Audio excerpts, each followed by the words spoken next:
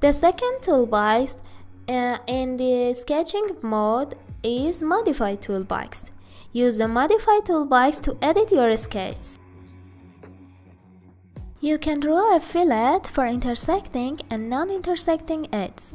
Select an endpoint connecting two edges or points to place a tangent arc of the specified radius between them. The selection locations are used to determine both where to place the tangent arc and which end of the selected edge to trim or extend to the tangency location. You can also use the right mouse button options to control the trimming of the selected edge or to optionally create a full circle with no trimming.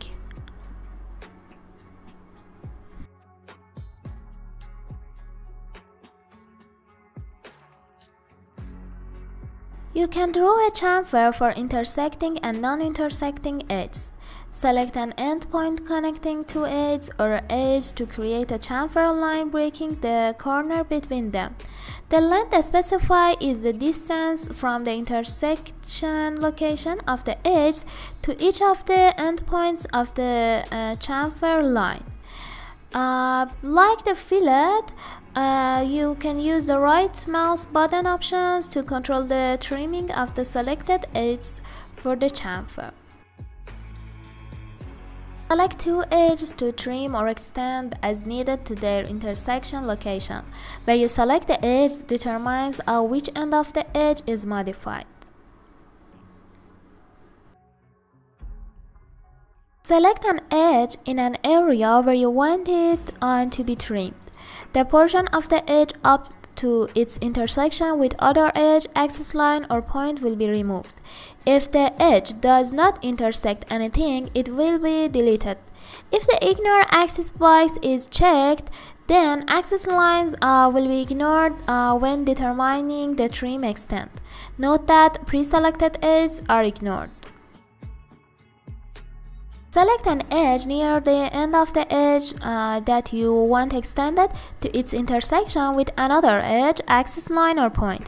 If you have previously trimmed the spline, extend can be used on it. However, it cannot extend the spline beyond the ends of its original definition. If the Ignore Axis box is checked, then axis lines will be ignored when determining extensions. Pre-selected edges are ignored. A split. There are several distinct right mouse button options to this function, so be sure to choose which you want before selecting an edge. First, a split edge at selection. Set as the default option, it splits an edge into two pieces at the selection location. A split edge into n equal segments. Set the value n in the edit box and then select the edge which you want to split.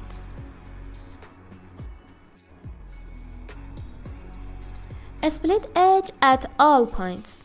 Select an edge and it is split at all points that is passes through and that have a coincident constraint to it.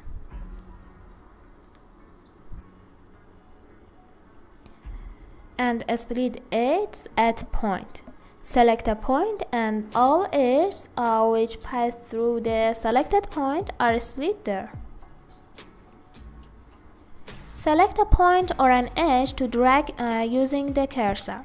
How the model will change depends on both what you select and existing constraints and dimensions on the model. You can drag a group of edges by pre-selecting them before choosing this tool. For finer editing of the shape of the spline, you may want to use the spline edit function instead. Spline edit. This function contains special tools for modifying flexible splines. You must first select a valid spline to edit, flexible in current plane and under constraint. If you derive a result that you don't want during one of the edit modes, you can use the undo icon at the top of the screen to back out the changes. Via the right mouse button, you can choose to select new spline, refit spline, create missing fit points, create missing control points, delete new fit points, drag control point, insert fit point, and delete fit point. Spline must be in the current plane, flexible, and in an under-constrained status. If it is not flexible, you will be asked if you want to change it to be flexible. This will then automatically take you into the drag fit point mode by default. You can use the right mouse button to change to a different mode as needed.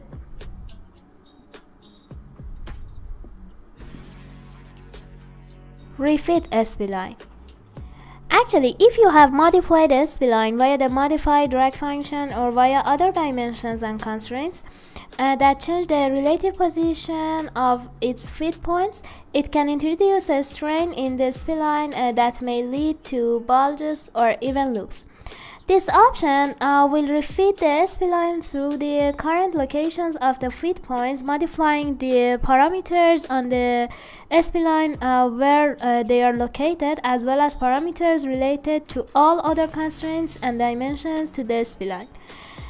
This relieves the internal strain on the spline and allows for a smoother curve, avoiding the bulges and loops caused by internal strain. Refitting the spline will generally change one or more of its control point positions. Create missing fit points. Actually, when you first create a spline, there are options to create it with or without actual fit points. An advantage of having fit points while editing the spline is that we can fix the location of existing points while doing a refit. Also, while dragging a fit point with the drag fit point option, we fix all other existing fit points during the drag operation. If you don't want to keep the fit points created by this function, you can use the next option to remove them before you exit this function or select a new spline to edit.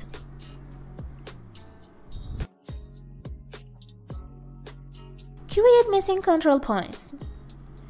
When you first create a spline, there are options to create it with or without a control points. These are points that can be used to control the shape of the spline. While you can use drag control point in this function without having the control points actually defined, having them enables you to use them in dimensions, constraints, and in the normal drag function. This option allows you to create them or any that may be missing due to deletions or insertions of fit points since the original spline definition.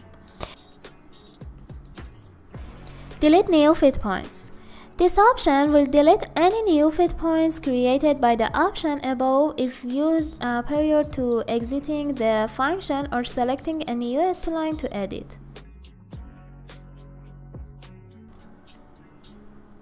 Drag fit point. This option will allow you to drag the nearest fit location, whether there is a fit point there or not, while keeping the location of all other fit locations fixed. This also continuously does a refit as you are dragging to avoid internal strain on the spline.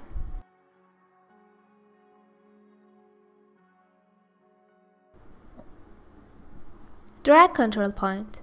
This option will display the control point locations for the spline with a polyline connecting them.